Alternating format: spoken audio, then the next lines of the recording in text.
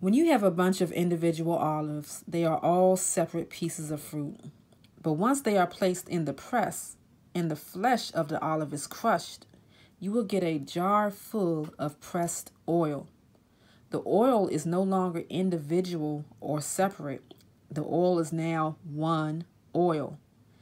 This is also true for the body of believers.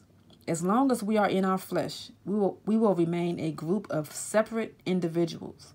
But once we get into the press, allowing our flesh to be crushed and allowing Abba Yah to press the oil out of us, once our flesh is dead and we are walking in the Spirit, we will become a collective vessel full of one oil.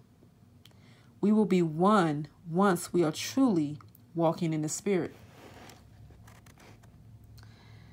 There can be no true oneness while we remain a slave to the flesh, ego, pride, fear, lust, covetousness, etc.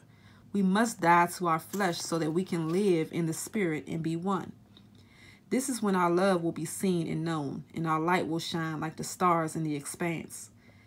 That is when the power will be seen. A renewed command I give to you, that you love one another as I have loved you, that you also love one another. By this shall all know that you are my taught ones, if you have love for one another. John 13:34-35.